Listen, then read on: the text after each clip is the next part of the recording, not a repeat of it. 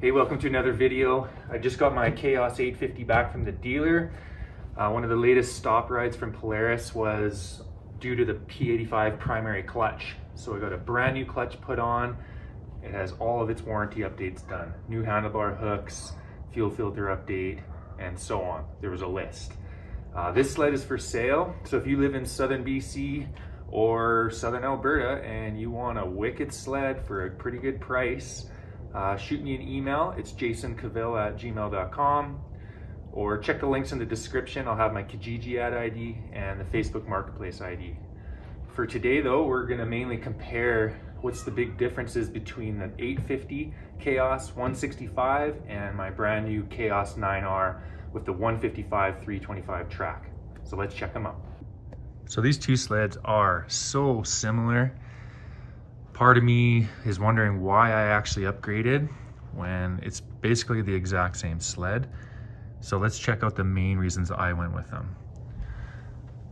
Again, there's same front end, same suspension. They look the same. Both sleds have the 7S display on them. That's a huge upgrade. Unfortunately, Polaris charges more for it now than they did a couple years ago, but I wouldn't buy one without it personally. It's just, to me, it's a game changer, especially if you're riding with other people in your group that have the display and you can find them on there. For me, it's a safety thing, right? If you're having trouble finding your friend, you can just pinpoint exactly where they are, say they were stuck or maybe they're hurt, go straight to them and help them out. So for 2024, we do get a new brake caliper. I believe the master cylinder is identical, same levers. We got the new hooks, which are really the old hooks. So both sleds have these new bar ends, the hooks. This is the same as they were on the Axis, I believe. With the Matrix in 22 and 2023, they had this sharper, more angular design that looked cool, but was a little dangerous. So here's that new P85 primary clutch on the 850. Brand new. You can see the build date was October 11th of this year, 2023. I dropped this sled off at the dealer on October 6th and got it back just over a month later. Took a bit for these clutches to get to dealers and get them all put on. So this is the team secondary, and you can see the adjuster bolt. Pretty easy to set the belt deflection on these. Moving over to the 9R. So for 2024 on the P22 clutch, they added some billet parts to improve strength and durability.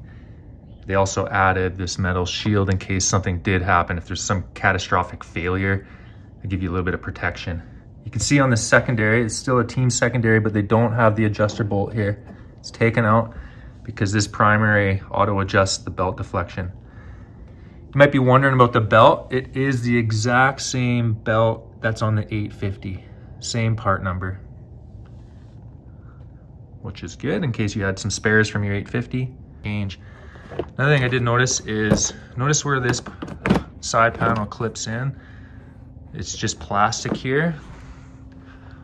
On the 24, they added this little rubber piece where the side panel clips in, just to probably make a nicer fit, keep the rattles down. With the hoods pulled off, you can see that we have a different pipe. The 9R says 9R, and the 850 says 850 Patriot. You can see the head on the 9R is a blue color, whereas over here on the 850, it's just the standard silver. Taking a look at the muffler, I believe it's identical.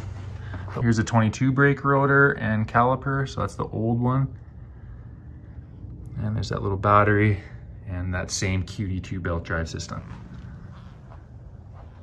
So on the 24 models, we get the new reversible scratchers. It's supposed to throw up way more snow to help with cooling, which I think is gonna be a big, it's gonna be super necessary for this new 325 track, especially on those harder days.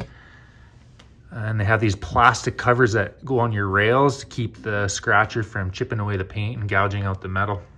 So I like that a lot. Another change I noticed is we're just running a single limiter strap now instead of two. And we have this new rail. So before the Khaos and the Pro had different rail profiles, the Khaos was steeper, more aggressive. Now they have a rail that's just right in between. So the Pro RMK and the Khaos share the same rail. We still have the same Walker Evans Velocity piggyback shocks, which are pretty awesome in my opinion. The Khaos has a lower spring rate on that rear spring to help with weight transfer and get the skis up in the air a little easier. So this is on the 22 Khaos, and you can see there's two limiter straps. Here's the old ice scratcher setup. You can see that when you pull the scratcher off, there's a fair bit of paint chipped away from that nice orange rail. A little bit of aluminum missing. So on the 850, when you go to start it, it's typically second pull, sometimes first pull. On the pull cord, it's this white, well, it's kind of dirty now, but that's your standard cable. On the 9Rs, they went with this Cobra cable. I know on 23, it was red, but this year it's black, which is gonna look nice when it's dirty. That red one will just start to look black right away. So far, when I've started this sled though, it's been second pull, so who knows. So check out the breakthrough on the older 850. This is the 22. It's grabbing the brake right now. That's it. I can feel the pads engaging. I can feel the pads gripping the rotor. So hardly any movement. I love this setup. It's so responsive. And on the 24, look how much greater throw there is to grab that brake. So it's pretty significant. My first ride on this was just loading the sled, and you know, you're supposed to keep your finger on the brake so that you don't ram the back of your truck. And I wasn't expecting that much throw, and it just took me by surprise. Kind of came in a little hot. Well, let's measure these lugs on the new Series 9 track.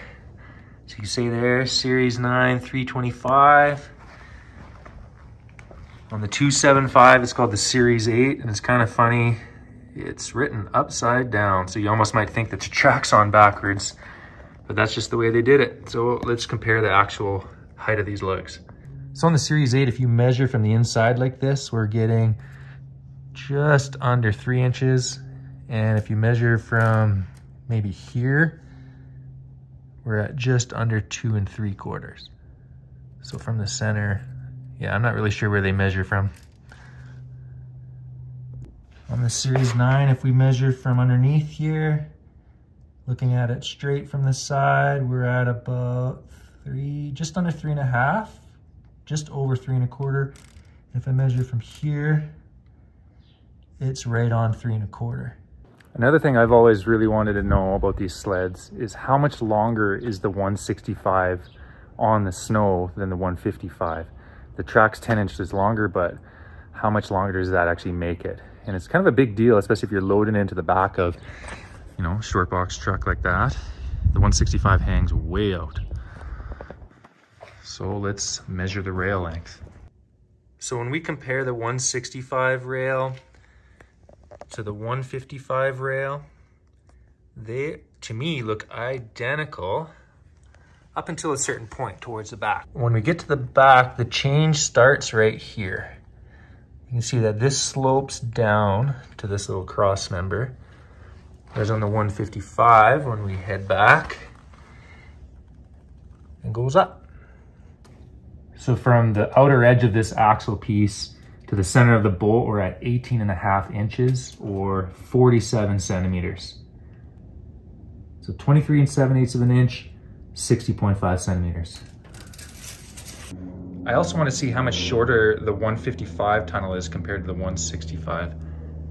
When I first saw that 155, it looked so short because I'm so used to this 165, and that's not a very long tunnel. You know, it's shortened up, it's tapered, but that tunnel, it's just tiny. It's just a tiny little tunnel. So let's measure them. 37 inches long for that 165 tunnel. Get my tripod through here, set it up. Same measurement from the lock and ride. We got 31.5 inches long. So small. Okay, quick math. Taking a look at the rails on the 165, they're 5 3/8 of an inch longer, or 13.5 centimeters.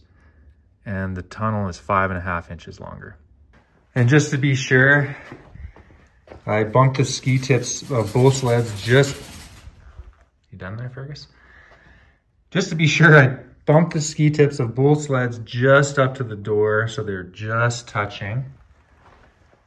And I just put a milk crate here. The lugs are pretty much straight back. And the 165 is sitting at 129.5 inches. The 155, butting up to the milk crate, we're right at 125. But in the end, we're somewhere between 4.5, 5 inches longer for the 165. Call it 5 inches.